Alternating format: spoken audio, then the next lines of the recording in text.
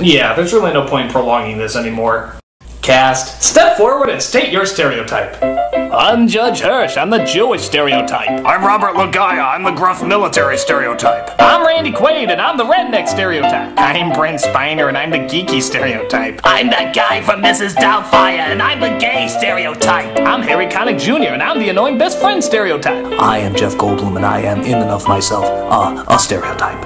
So, with a cast like that, how can't an alien race be tempted to wipe out all that Earth has to offer?